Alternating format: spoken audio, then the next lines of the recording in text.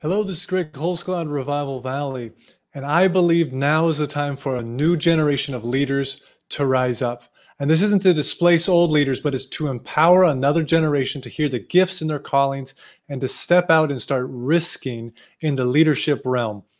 And what I mean by that is taking responsibility for some of the things that the Lord has been putting on your heart to do. And your time of training is now ending, and your time of leading and doing and calling others alongside of you is now that time.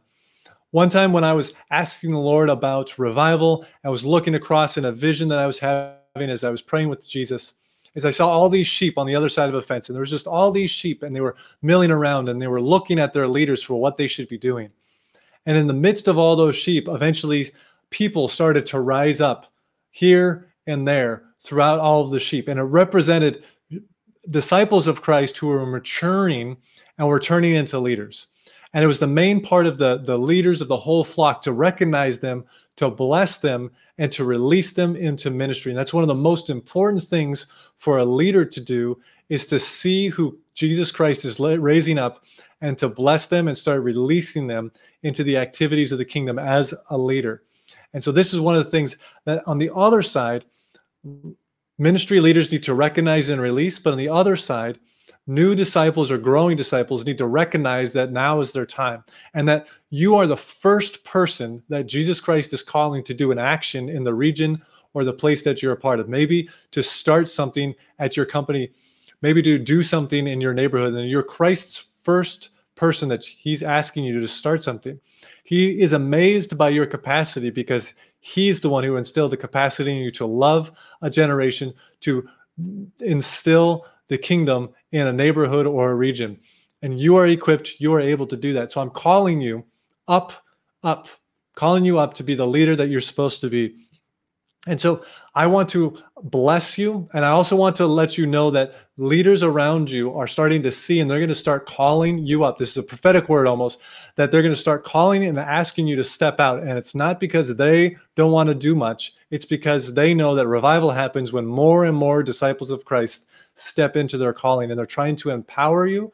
They're trying to encourage you to step out into the fullness of who Christ is making you to be. It's an awesome journey. It's a risky journey, but the Lord is in it, and you can be in it too by saying yes to the things that God is doing.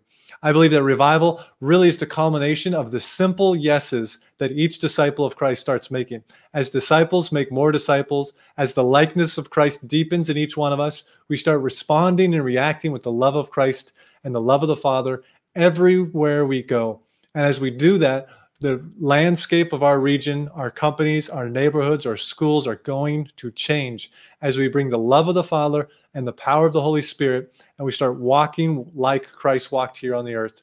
We're going to start changing our places. So I just want to encourage you that there's a time of rising up, that there's many sheep out in the fold, but it's time for people to start maturing, time for people to start growing into the fullness that God has made them. And it's an exciting time. And I know you will say yes, because the Lord is with you, and he wants you to prosper in everything that he's given you to do, and to make the name of Jesus Christ great in your area. My favorite blessing is to say, I pray that the book of Acts would be rewritten in your city, your neighborhood, your company, and your family. That the same words and the same works that the disciples then proclaimed will happen again in your area. In Jesus' name, God bless.